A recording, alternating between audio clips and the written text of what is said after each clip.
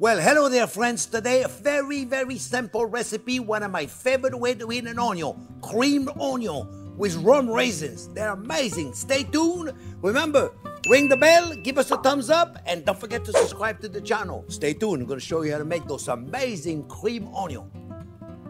Well, hello there, friends. Let me show you how easy it is to make those pearl onion. I promise those are going to be the best pearl onion you've ever had in your life. I love them. Everybody in the class, in the restaurant, used to just love them. Oh, we got to have your pearl onion. I'm going to show you how to make it. Really easy. First, before I start talking about my mise en place, I'm going to get some butter going. And as soon as the butter is hot, butter. Yeah, butter. We got butter going on for you. Look what happened. I touched the oven a little too much. See, kids, remember, if it's too hot, don't touch it. It happens even to somebody in the kitchen 50 years. Still happen every so often. So look, folks, I got butter going and I got pearl onion right here. Now, there's a lot of misinformation out there online how to clean the pearl onion. You know, cut the root out, put them in boiling water, and then pop it out. It doesn't really work that good. It's easier to just peel them. Okay, you just peel them, and we're going to saute them. We're going to saute them. Get them beautiful golden brown, and then we're going to cook them in cream. Yeah. Cream and butter. It's the holidays, friends. If we can't have cream and butter during the holidays, when can we have cream and butter? So, not that I need an excuse for the holidays. Let me tell you the mise en place. I got ham in there. You don't cook with ham? Don't put it in there. You don't have to replace it. You know, people say to me, well, I can't have ham. What do I replace it with? Nothing. Don't worry, there's nothing you can replace ham with, okay? Those mushrooms, cream mushroom, you don't have to put the ham if you don't need it.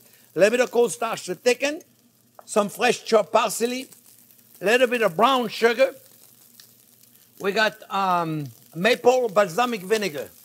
You don't have maple balsamic vinegar? Put a regular balsamic vinegar in here. But I highly recommend, if you ever never tried a balsamic vinegar, friends, I recommend one time you get a bottle of the fig or the maple.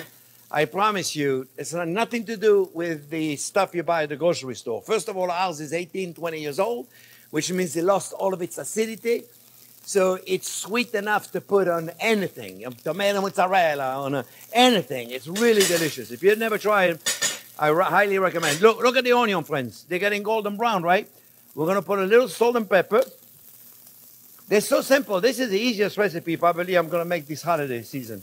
The secret ingredient, believe it or not, friends, is my rum raisin.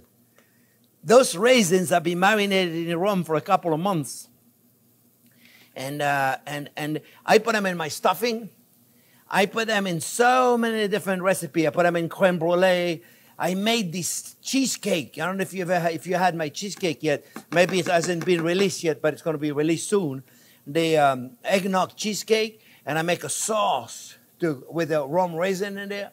They're amazing. How do you make them? Well, I decided today I'm going to show you how to do it. It's really simple. Look. I want to show you, right? This is the raisin that have been marinated. Look how big they are, right? And look how small they are when you first get them. You see, look. You see right there, friends? All right, so how do you get them like that? What I like to do, I like to take Captain Morgan spice rum. But put whatever you want in here, you know.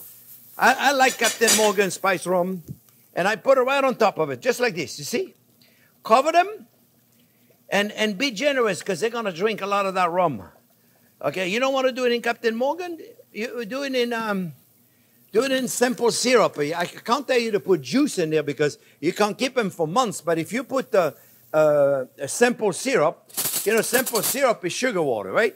And you can put them in there, and that will flop them up. If you forgot to do it and you need them, you can put them in a little glass bowl and put some. You put them in a little glass bowl. Look at this. Look at this. Look at this. Look at the caramelized onion. Look how beautiful they are, my friends. You see? I wanted the color. It was really important that we got a little color. We're going to put just a little more butter. We never have too much butter, huh? A little bit of butter. Now at this point, we're putting the ham. We saute this a little bit. You're going to be amazed how simple it is to do. Put a little bit of brown sugar. We don't need a lot of brown sugar. We're putting a little bit of that maple vinegar. Remember, my vinegar is sweet. If your vinegar is not sweet, be careful. You may want to add a little bit more sugar, right? And then we're going to put the cream. It's really that simple, my friends. I mean, you can't beat this recipe, friends.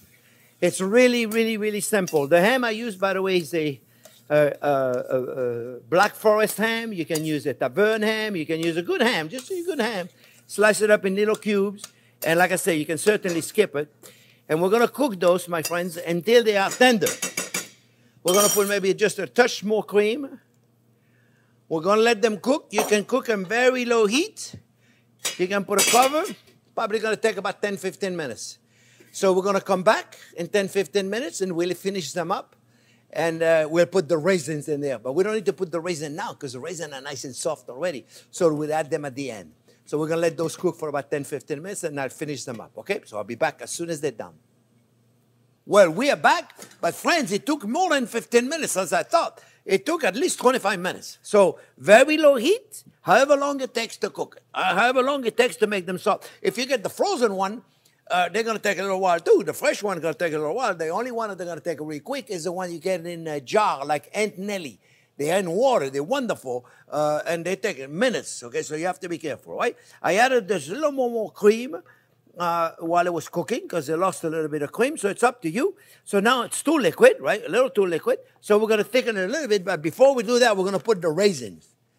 Oh yeah, baby, we're going to put them raisins. Look at them. Look at those raisins. You see, they got rum coming in. Remember, if you can't put the rum for whatever reason, you put them in simple syrup. And that's okay. Nothing wrong with that. They're still going to be delicious. And if you simple syrup is sugar water. That's all it is, right? Right? That's all it is. So look, friends. Now, you see, it's a little thin. So now we're going to take a little bit of a fresh parsley, chopped parsley.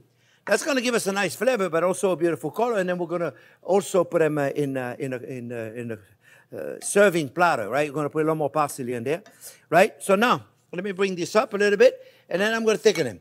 Remember, cornstarch is half cornstarch, half water.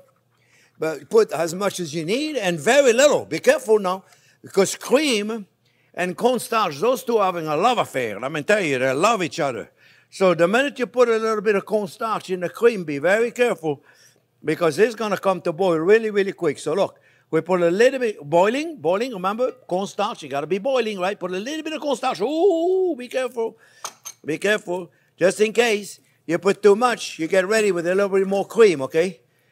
All right, that's it. Don't put any more now. Don't put any more, friends. Look at this, look how beautiful they are, you see?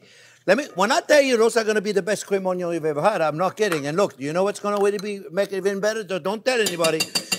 Otherwise, they're going to say, oh, I like your cream onion, but don't tell them. Don't put a little bit of butter in there, friends. Oh, yeah. Look at this. Look at this, my friends. When I tell you those are going to be the best cream onion you've ever had in your life, I'm not kidding.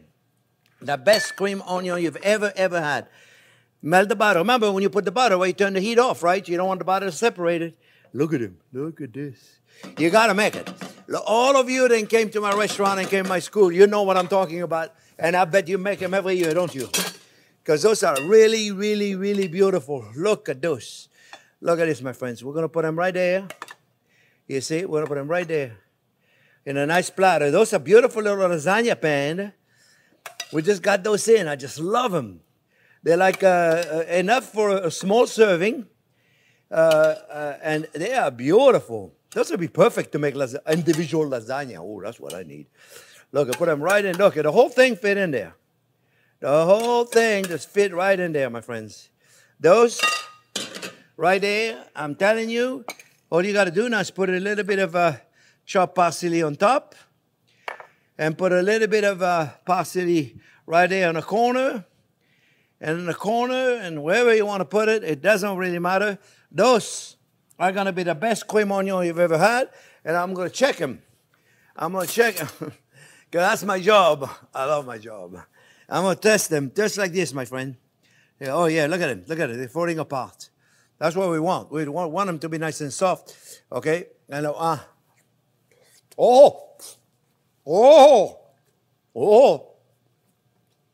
do that. Oh my God. That was so hot.